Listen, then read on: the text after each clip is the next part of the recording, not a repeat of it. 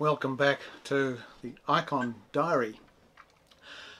This diary will be somewhat different because we'll be looking at an icon I painted about 2 years ago when I wasn't filming.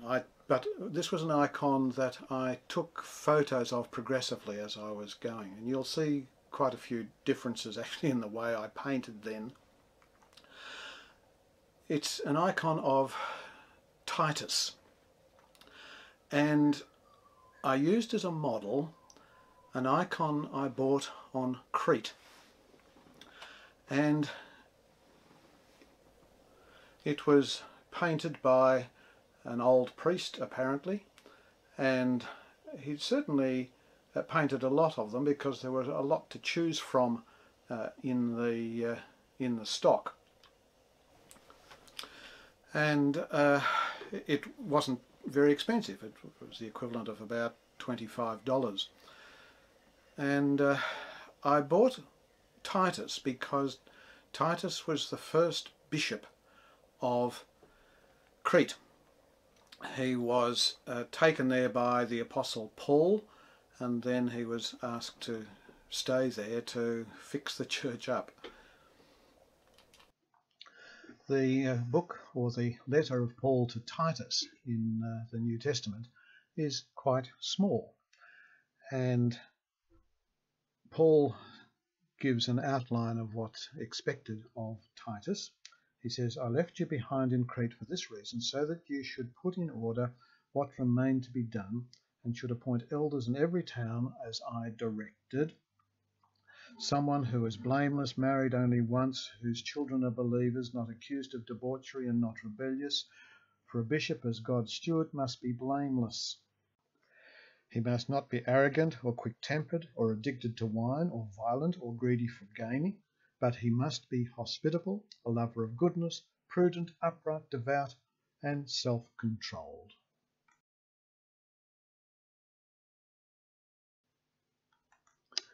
Across the road from the shop where I bought my icon was the church of St. Titus. The iconostasis featured St. Titus over there on your left. Elsewhere there was another icon of St. Titus, very much younger here, but the icon on the iconostasis was of Titus older, of course, and also wearing the vestments of a bishop. So there's the version that the old priest painted for me, and there's a version of the icon that I painted.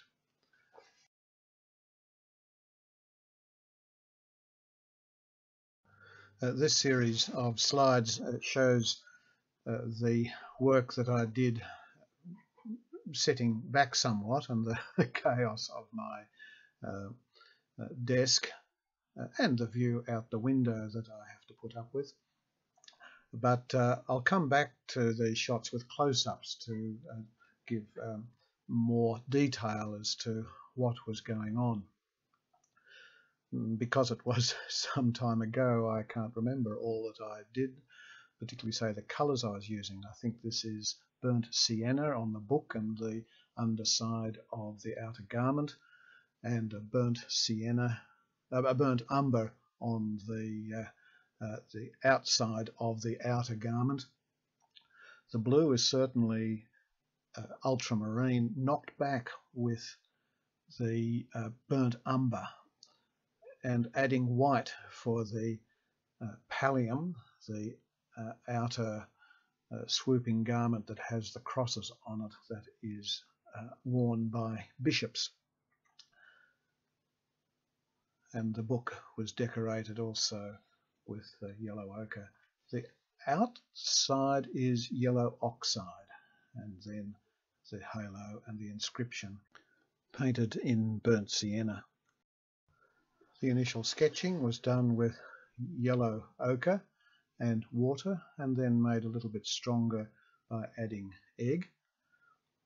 Then with burnt umber, again an egg tempera, the main features of the hand and faces, and the hand and face were put in, and then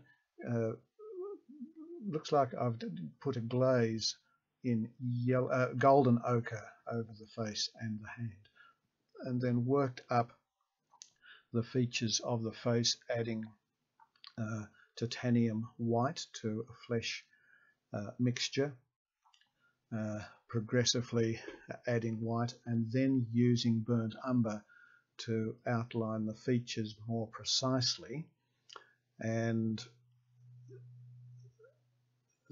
more white to accentuate the brightest highlights on the face and hand, before starting on the clothing and the book. Here I've used burnt sienna. It's very like red ochre, and a beautiful colour. The outside of the outer garment is in burnt umber, with a very dark burnt umber for those hard lines, and then adding titanium white to do 2 shades of highlights. I never do highlights like this now, but it was very much the way in which the old priest had done his icon that I bought in Crete. Blue, ultramarine blue, is very bright and blingy, and I often knock it back with burnt umber, and it makes a very nice shade. So for the inner garment, that's what I've done, and for the pallium, the outer vestment worn by priests, I've also just added titanium white to that mix, and then progressively titanium white to make it a white garment, and then Mars black for the crosses. It just remained then to decorate the book, and for this I used yellow ochre and some titanium white, and it worked out quite well. So then yellow oxide was the background, and all that remained then was for the burnt sienna halo and inscription to be applied.